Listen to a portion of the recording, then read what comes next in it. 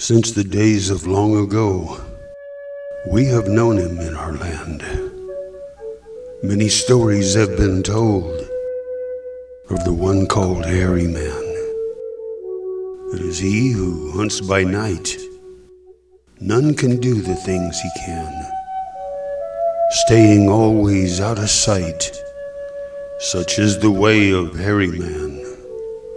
He has no lodge, he builds no fire.